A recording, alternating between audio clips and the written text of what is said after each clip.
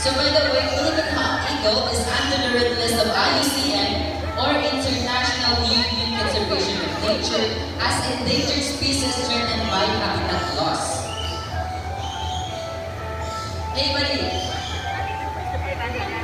Catch the lure, buddy!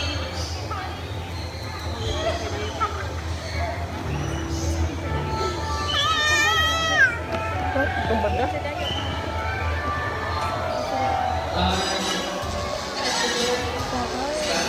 Very good.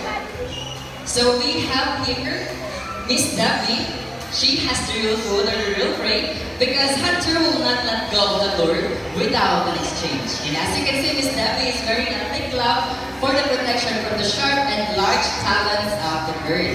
And also they have a wingspan about 105 to 125 centimeters. And just like for many kites, they love to eat small mammals, reptiles, and birds. So a round of applause for Philippine hawk eagle named Hunter. And from the medium-sized birds of prey, let's move on to one of the largest birds of prey.